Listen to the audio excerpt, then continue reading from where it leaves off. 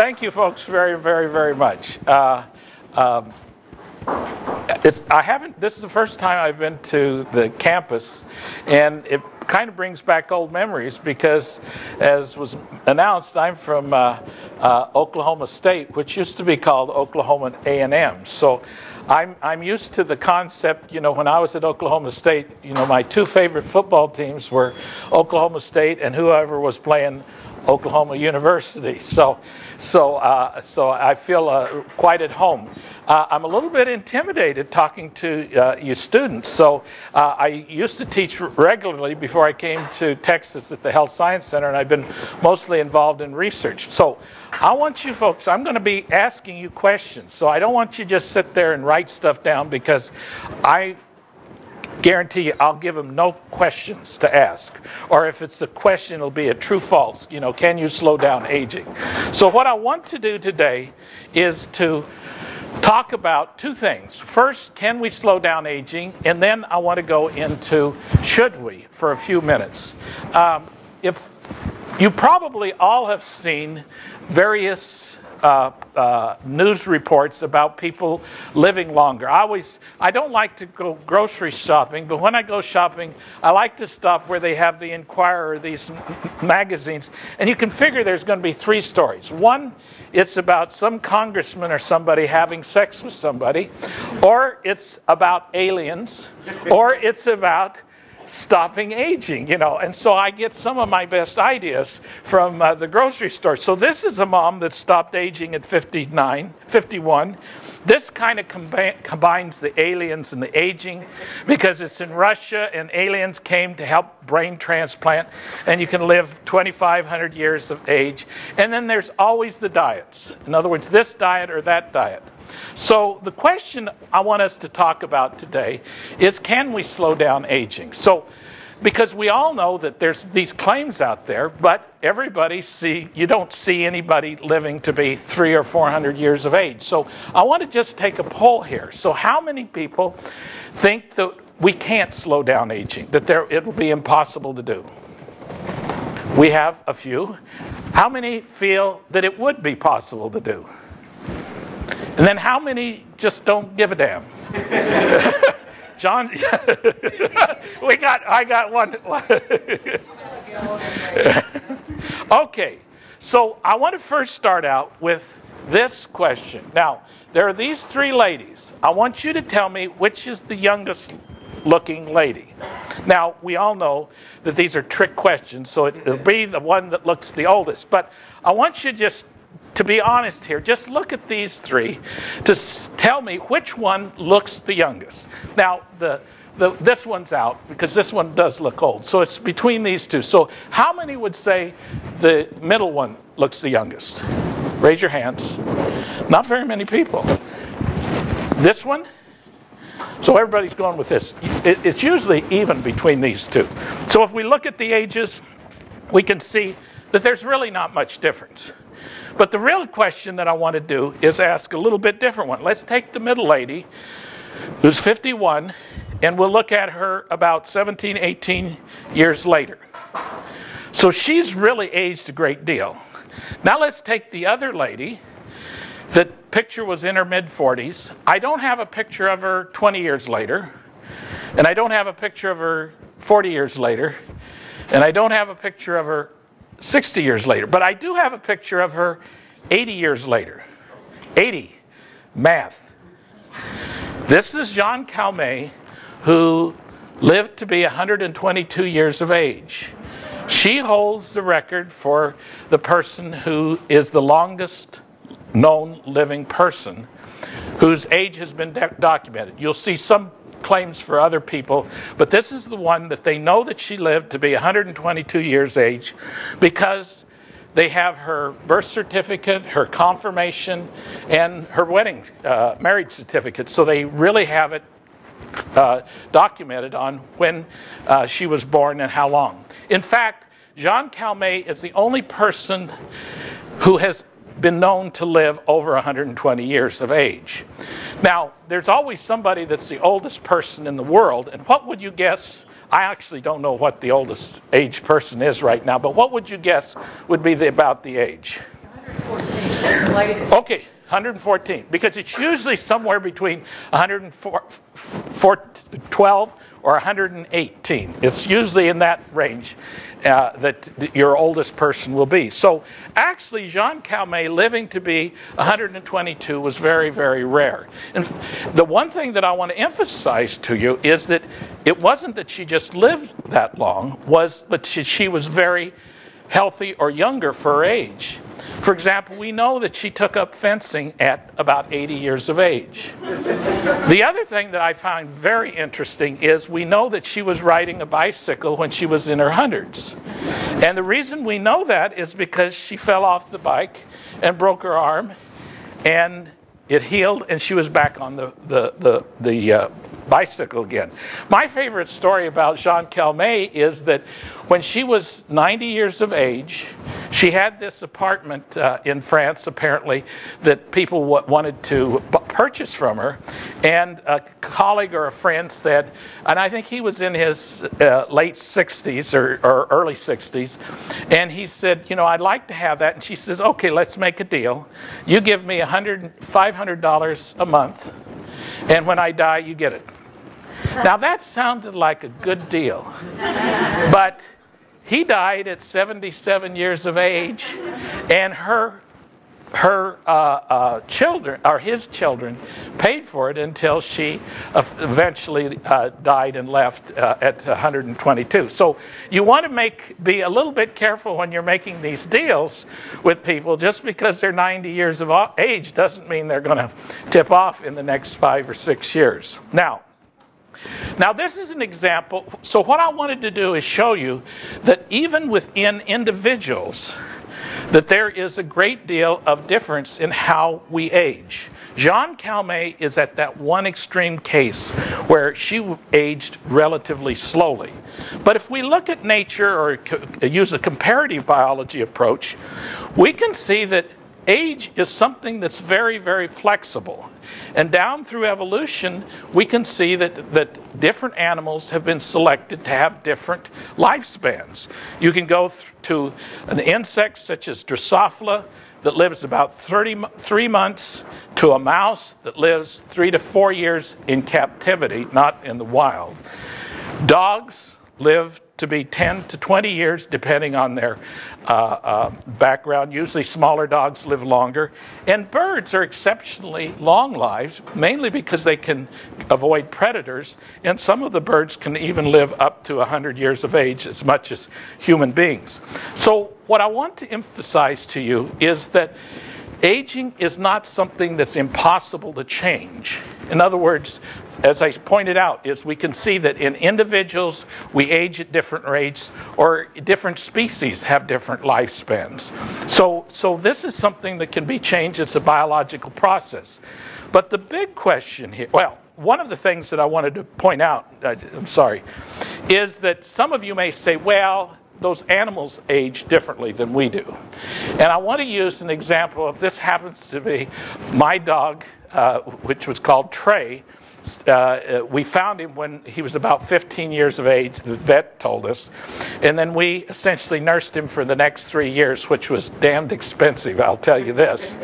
And Trey, what I want to emphasize here is that the conditions that Trey faced, because he would have been an older dog, were much the same as your grandparents or parents may be facing. Trey was essentially blind. He could walk along, and he'd be walking along here, and he'd walk right into that stool or something. He was deaf, had lost most of his teeth. He had been diagnosed with a type of cancer. It didn't kill him, but the year before he died. But he ultimately died because of heart and renal failure, which is not unusual in the human population. So he exhibited many of the same characteristics that human beings and most animal models. So that all animal models show an aging process that's very similar to what we see. And yet, Trey died when he was 18 years of age. He could hardly walk. He couldn't, as I said, he was blind and couldn't hear. Yet at 18 years of age, if you can imagine that, I was very healthy and robust at the same age. So the dog was aging at a different rate than I was. And what we really want to understand in aging is, what is it that causes this difference in aging? Now, the one thing that I really want to talk about today is, okay, I've shown you that different individuals will age differently, probably to a large extent to their genetics. Different species will age differently. But can we take, let's say, a mouse, and can we slow its aging down? And the answer to that is yes. And much of that research was done at San Antonio, but not all of it. And this is a process that we know as caloric restriction. And I want to just stay on this slide for just a few minutes, because what we do here, this happens to be for mice, but it could be rats or mice. And this is just a survival curve. And this shows the percent of animals that are alive. We start with 100% of the animals. And then as they age, these would be maintained in the laboratory under very controlled, careful conditions. You can see that these animals would eventually die. And so in the black is the survival curve for mice that are fed what we call ad libitum, allowed to eat as much food as they want. They don't become, this strain of mice doesn't become obese, but this is considered to be the optimum nutrition. And the other group here in the blue line were fed 40% less, and they adjust, their body size is about 40% less. But the key here is look at the longevity. We see that in the ad libitum animals, almost all of them, well, all of them are dead by about 38 months of age. On the other hand, if we look at our caloric restricted animals, we can see that almost 50% of them are still alive, and they live out to almost 50 months of age. There's been about a 25 to 30% increase in lifespan. If this happened in human beings, we would be talking about people having an average life expectancy of, well, let me ask you that. What's the average life expectancy in the United States now? Well, I have a 75. Anybody want to go a little higher? It's 78 for the women are usually a little, so for males that are born now, it's about 78. For women that are born, or female babies, it's about 80 years of age. So if you increased it, the average life expectancy would be, you'd be talking about, would be 100 to 120 years of age. Okay, now, the one thing I want to emphasize here is not only, remember John Calmet, not only do these mice live longer, but they look younger. We not only increase the lifespan, but we have improved the health span. And I'll let you folks judge for yourself. Now, probably not all of you are aware of, how would you describe an old mouse? Slow. Slow. Okay, that's not a bad answer. So now this is not going to be an old mouse. This is going to be a mouse about your age. This is what I would call a college-age mouse when they're at their peak reproductivity and activity. And you can see these mice are very active. One of the things, they have this rearing behavior, and they're also, you know, they have this kind of sleek, glossy looking coats. Okay, those look pretty good, right? Now we're going to look at, the next one is a 28-month-old mouse, which would be roughly like a 75-year-old, 80-year-old person. So we'll see if you're right on the slow. Come on, go. They are slow, right? I haven't slowed this down. This is the same speed. So you can see that they're much less active. One of the things you don't see is this rearing behavior. And if you look at it, they don't get white or bald, but they have this coat, and they're always looking through the for their glasses. So this is an old. Now the next slide clip I'm going to show you these are going to be mice that are the same age but were calorically restricted mice.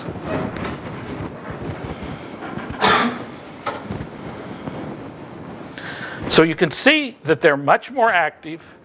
They exhibit this rearing behavior that you didn't see in the other animals. And if you look at their coats, they look better. Any of you would have come in, and if you would have seen these mice and didn't know their age, you'd say, oh, these are much younger than the other animals. So the one thing I want to emphasize is not only have we increased lifespan, but if you look at these animals, and we've looked at a lot of physiological processes, they appear to be better and younger. So that when you slow down aging, not only do the animals live longer, but they're going to appear younger.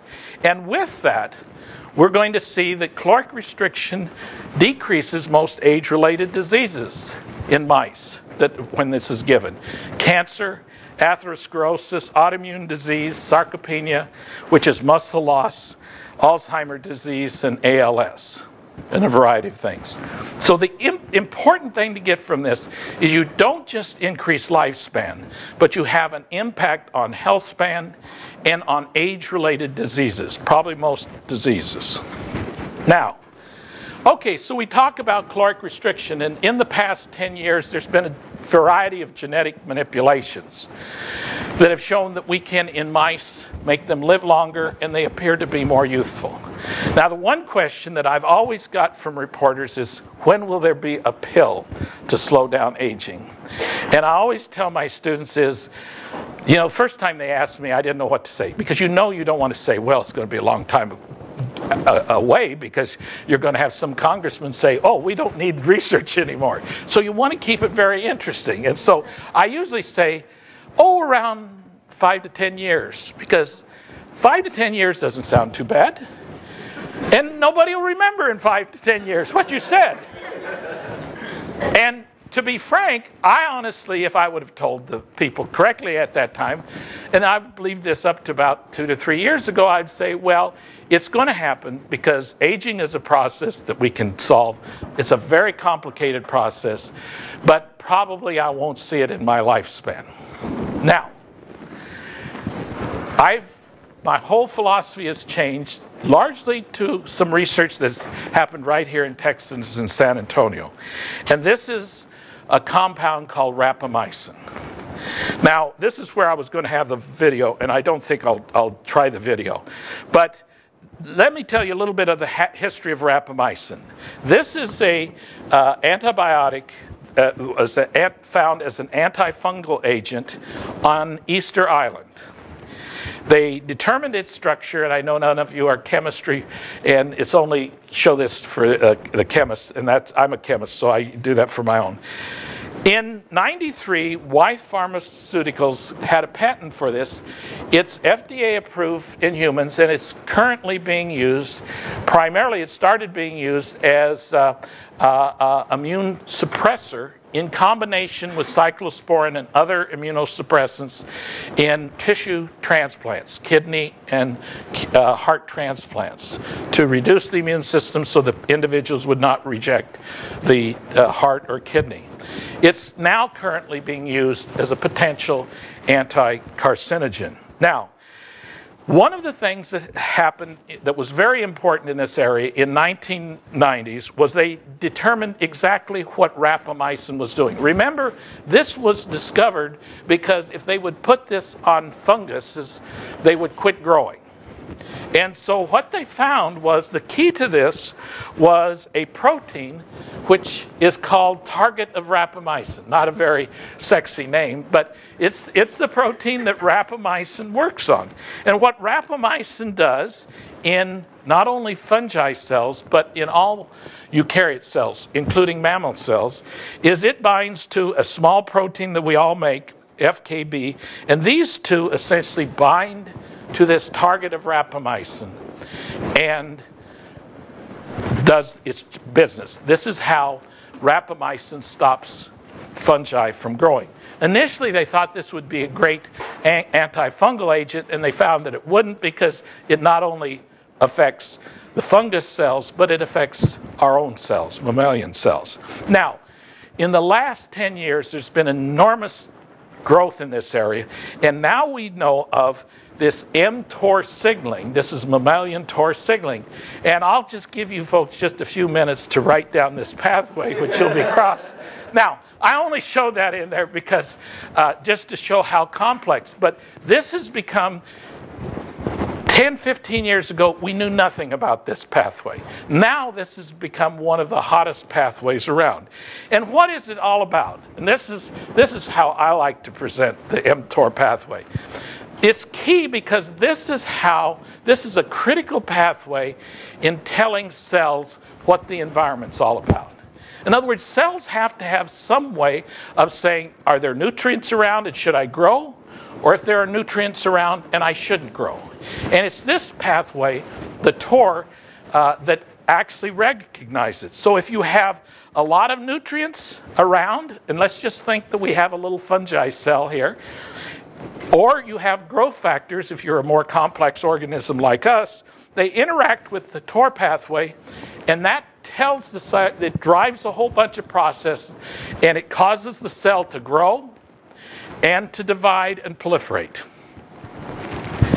The other thing that happens, and I want to mention this, is a little bit complicated, but it also blocks, and this is what we do in molecular biology. Whenever we have something like this, it says it's blocking, this means it's stimulating. So when you turn on the mTOR pathway, it blocks a process that we call autophagy. And this is a process that degrades proteins and protein complexes. So what happens is, how this came about was that the bacteria used this way as to fool the fungus into thinking that it was starving. And so the bacteria would produce rapamycin. The fungi would see the rapamycin and say, oh, let me show you. I need to show you. So what happens with rapamycin is that it blocks mTOR. And so even though you have nutrients or growth factors, the cell, because this is blocked, thinks that it's starving. And so it stops growth and proliferation. And the other thing it does, it turns up the autophagy because it needs to get a source of amino acids and stuff to keep the cells surviving. So what the bacteria has done is tricked the fungus into thinking that there's no growth around, and so it sits there and doesn't grow, and the bacteria says, oh good, there's a lot of these nutrients, we can use them to grow ourselves. So the key with respect to aging, you might say, well, how does that have anything to do with aging? Well, Dave Sharp at our institution about 10 years ago said, well, you know, if this TOR signaling pathway is important, in other words, if this is a way to sense nutrients, we know that in caloric restriction we decrease nutrients, so he proposed that this mTOR pathway was how caloric restriction caused the animals to live longer. And the key here was, and this is what was beautiful, is you could actually test it. Because if you fed mice rapamycin, and he was right, this should act like caloric restriction. Except the animals would eat all they would want, but you have turned off the TOR pathway, and you would turn off growth, proliferation, and others, and you would have an animal that would live longer. Now this was a real neat idea, and I remember when he told me, I said, well, that sounds really great, but it's too good to be true. And this is one of the things, particularly for those folks that are going into research, that's really kind of interesting, is he couldn't get anybody to bite on this, even though it sounded like it was a little bit too far out there. And it took about 5 to 6 years before he was able to essentially do the experiment to test this. And this was done in collaboration with Randy Strong, and this was part of a intervention testing center at San Antonio. And what they would do is at 3 sites, they would feed animals rapamycin or other compounds and see if they lived longer. And so we were able to do that. And Randy, as I said, is the head of the program at the Health Science Center. A little bit, almost 2 years ago, we came out with a publication showing that rapamycin increased lifespan. It was published in one of the premier journals. And this shows the increase in lifespan that we see. In other words, these are males and these are females. The increase in lifespan was about 10 to 15%. This would be equivalent in human populations to if we cured cancer and heart disease both. So that even though it sounds like it's a small increase in lifespan, if we're looking at its comparability to cancer and heart disease, the major killers in our society, this would be equivalent. Now, I want to emphasize why this study was so important. It was the first time that anyone had shown that you could extend lifespan in a mammal, a mouse, by a pharmaceutical agent. People had always talked about it, and you've seen something. This is the first scientific demonstration that this could happen.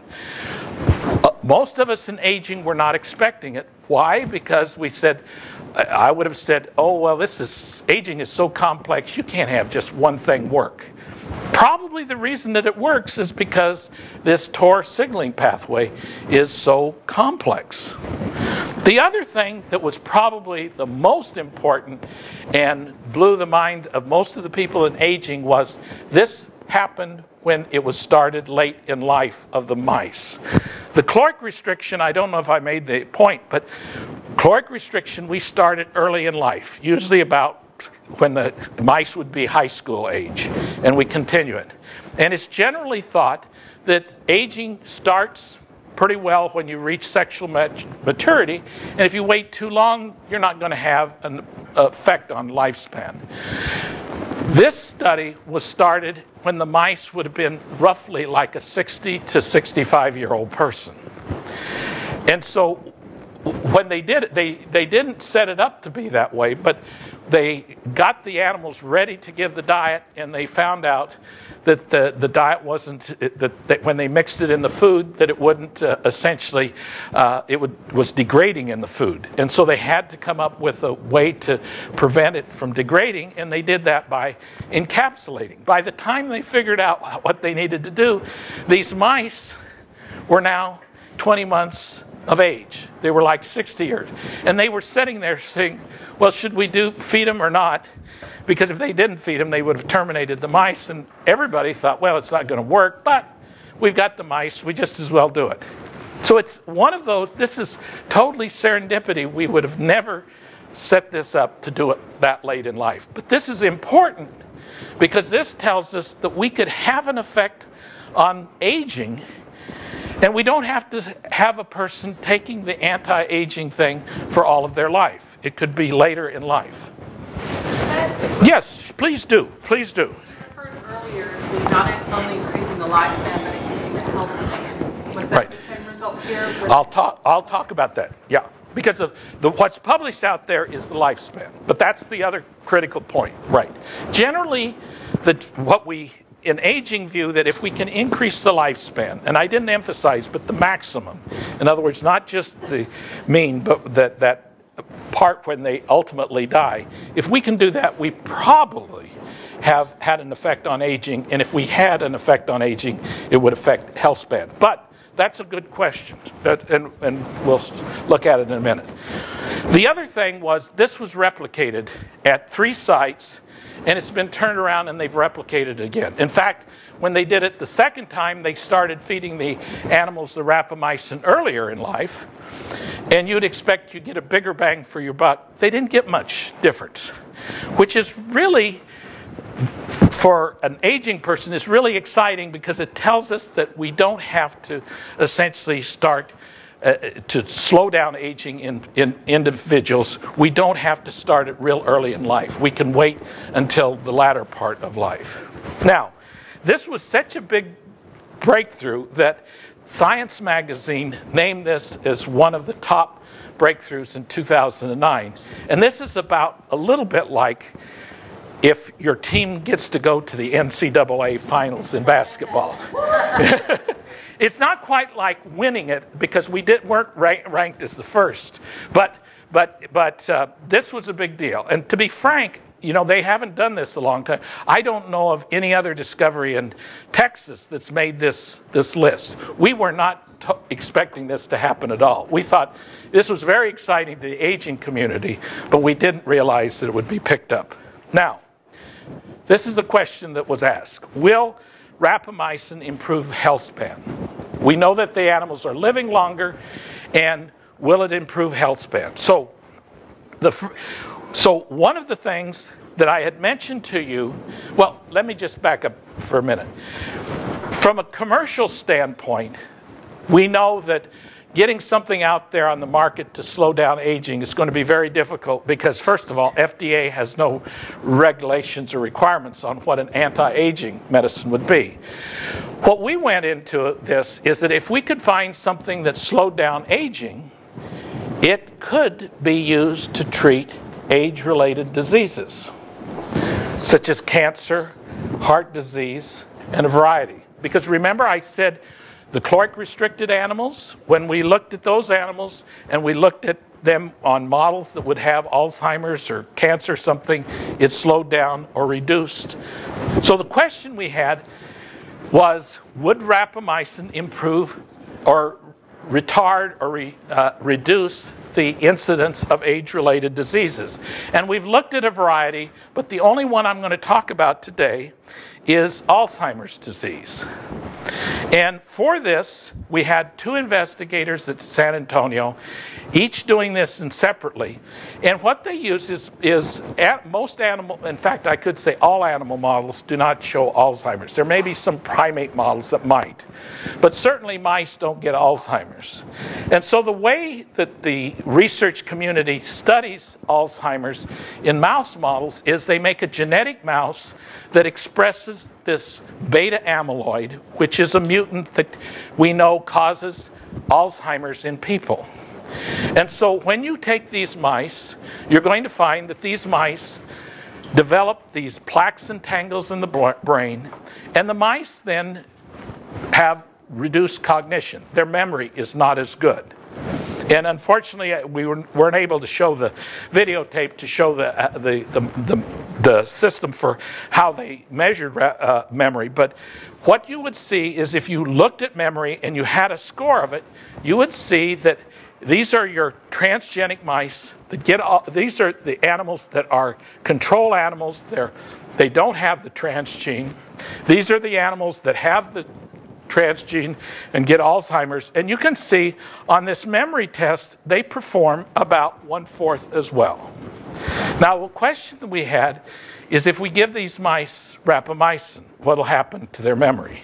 And we were really kind of concerned because there were studies out there that suggested that in your brain and memory that you needed to have protein synthesis, and it's suggested that rapamycin or TOR might affect this process. So when we did this, we would have not been surprised. We'd have been disappointed, but not surprised if the animals didn't perform as well. But what was interesting is you can see is these transgenic animals perform just as well on this test. In other words, they don't show the deficit in cognition. If you look at the plaques, these are the amyloid plaques that you would see. You can see the animals that had received rapamycin, this dark staining material, which is a blow-up of this. There's less of this plaque material and less, in this case, these would be phosphorylated tangles. There'd be less of this material. So we've shown that rapamycin in a mouse model would have an effect on Alzheimer's. We're really very excited about this because, as probably most of you know, is that there is no treatment for Alzheimer's right now. So, and I should point out is we've looked at, I don't have time or the slides, but we've also shown that it would affect many types of cancers that these mice get, and it affects atherosclerosis in the mouse models as well. So it does have an effect on a variety of pathologies. Now, what about its physiological function? And here I'll show you a video clip. These are 2 mice that are 34 months of age. This would be like mice that are 95 to 100 years of age.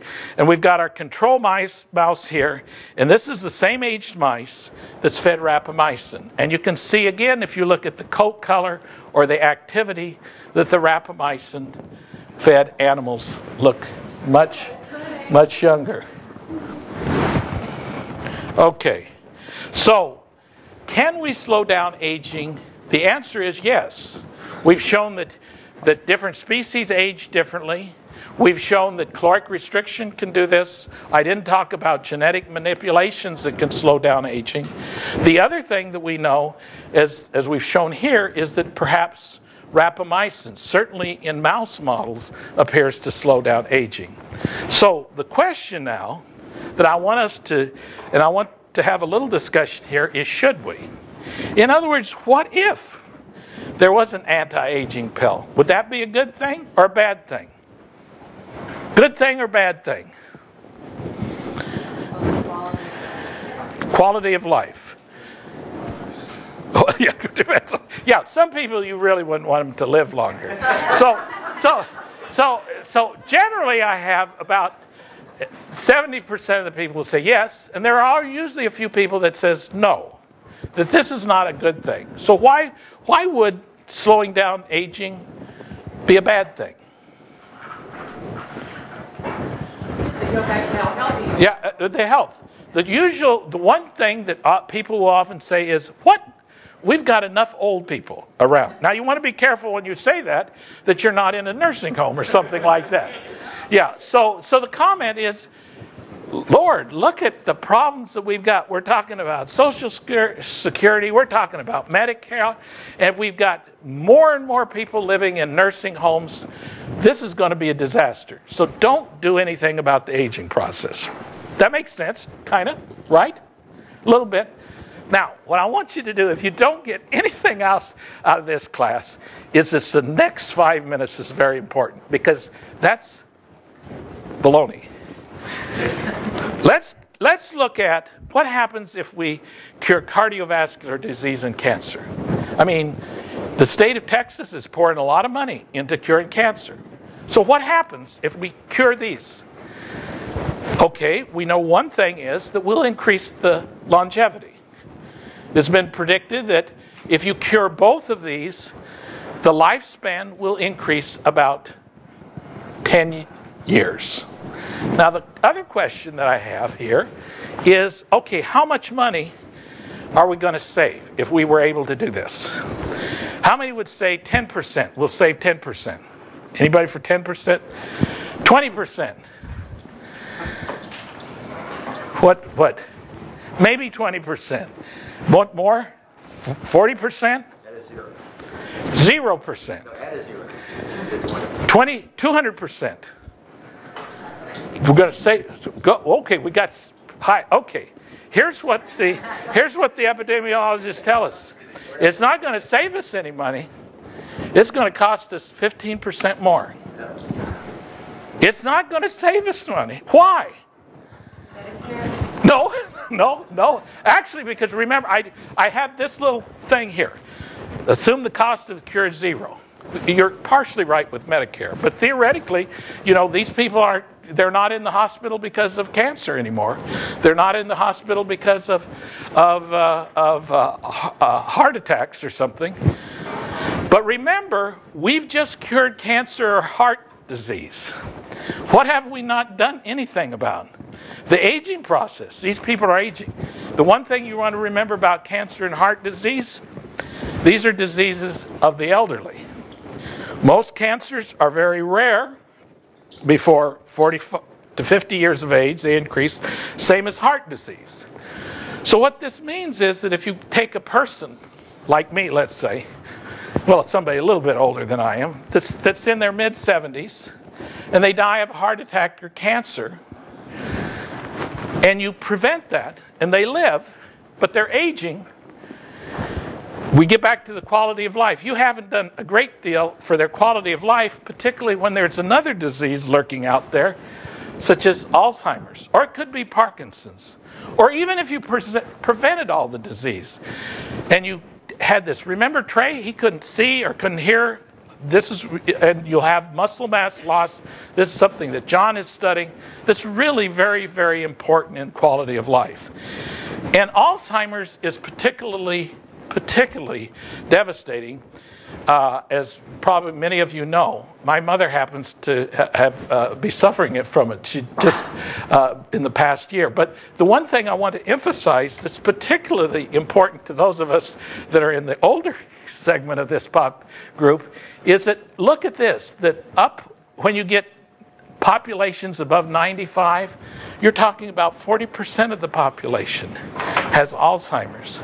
So the reason that curing heart disease and cancer are going to cost more is because the aging process is occurring, and many of the very costly diseases like cancer or these sorts of things are going to have to be taken care of.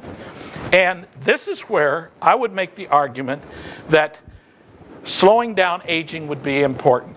In other words, if we're going to have a major effect on quality of life in our population, we're going to have to do something about the aging process, because that's what's going to be affecting the quality of life. You folks are younger, so the people I would tell you to look at would be your grandparents. So what would happen if rapamycin worked? And this will be an example that I've got. This is supposed to be true. So this is supposedly a 92-year-old woman dancing with her 29-year-old grandson.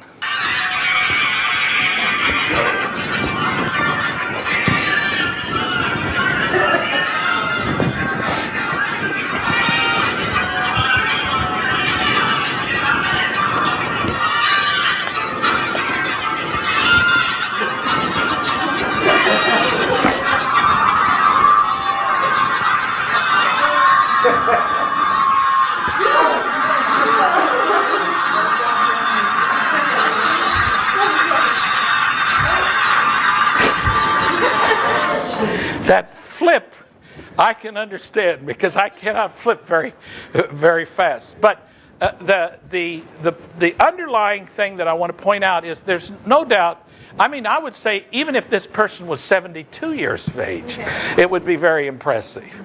But what I want to point out here is when we're talking about slowing down aging, this person at 92 is an outlier, an extreme outlier. If we were able to do something about the aging process, this is what could be the common, or would be normal. So thank you very much. And if you've got any questions, I'd be very, very happy to answer them.